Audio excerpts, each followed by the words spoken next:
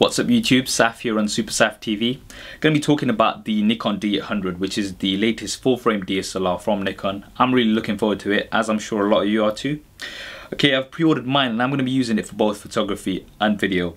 But in this particular overview, I'm just going to be looking at the key video features of the camera.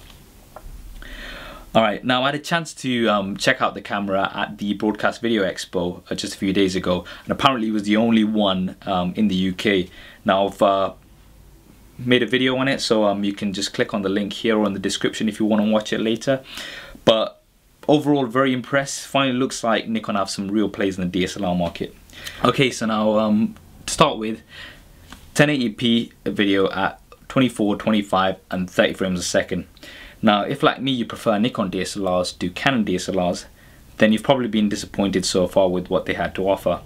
For example, up until the Nikon D50 which is the entry-level DSLR, Nikon cameras could only film to a maximum of 24 frames a second at 1080p.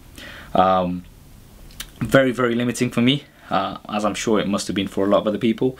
But now we've got the D4 and the D800, which are full frames that can film at 1080p at 24, 25 and 30 frames a second.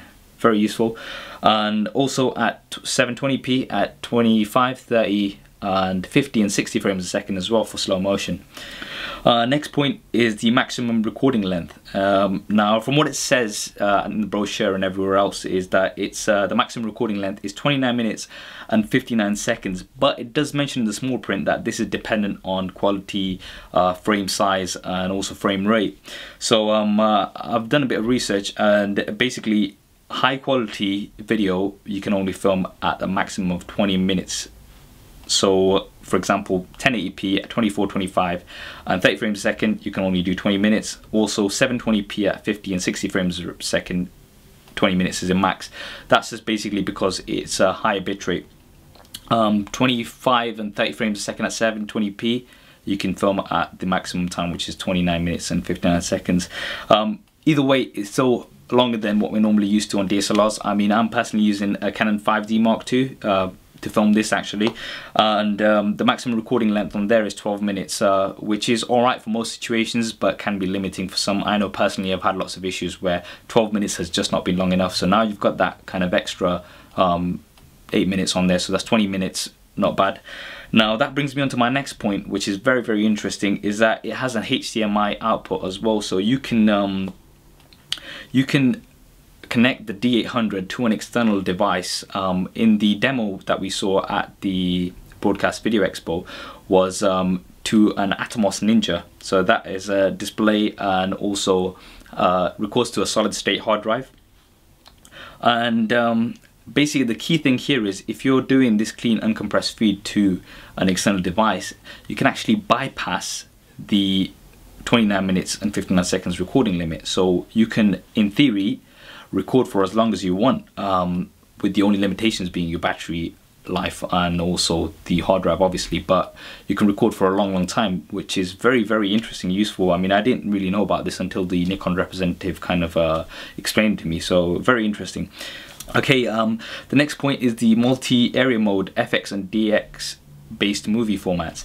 Now I didn't really understand what this meant initially, but what it basically means is that you have two different formats to shoot at: FX, which is full, and DX, which is a 1.5 crop.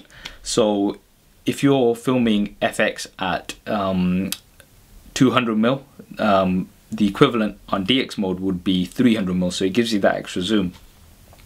The D4 has an additional HD crop mode, which gives you a 2.7 crop factor, which gets you really in close as well. So very, very useful on that side of things. The D800 has the two modes, FX and DX, still very useful in my opinion. Okay, the next point here is the audio. Now obviously you've got the external mic in as expected, but you've also got the headphone out as well as the audio levels. Very useful in my opinion. I've got I'm currently using the 5D as mentioned. One of the issues I've had a few times is if I'm using an external mic, you know, in case while you're doing everything else, you might just forget to switch it on. You don't know, you don't have any feedback of the levels, it might not be connected in properly, you know, there's lots of things that could go wrong. But because you've got no actual feedback on the display, you don't know until after you've recorded it. So very, very useful. You've got the levels, you've also got lots of different audio controls as well, which is really good. The next point is the full manual video control. Now, I saw that there was a lot of complaints about the D50-100 not having full manual control on video. Obviously very, very limiting, but no worries with the D800. You've got full manual controls of video to produce professional quality output, so it's really, really good there. Okay, last point here that I've got is the autofocus in filming. Now, as you probably know, most of the recent Nikon DSLRs come with autofocus in filming, and have done for some time now. From my knowledge, none of the Canon cameras have that. Now, I did try this out on the D800, not perfect, but that's, I think, the same with all DSLRs. Autofocus in filming isn't perfect. I usually use manual anyway, but it's nice to have that option of having autofocus rather than not at all. So that's another possible useful feature as well. Okay, so those were the key video features that stood out to me. I've seen a lot of videos covering the photography side of things, but in terms of just summarizing the key video features, I couldn't find something specific. That's why I've created this video. Really hope you find it helpful. Obviously not covered the photography side. There's lots there. There's 36 megapixel image size, massive, as well as 51 autofocus points, lots of other stuff. Again, there's lots of other videos out there which cover the imaging side quite well, so check those out if you're also interested in doing photography, as I will be doing with it as well, photography and video. Have pre-ordered mine. What are your views on it? You know, drop me a comment below, let me know what you think.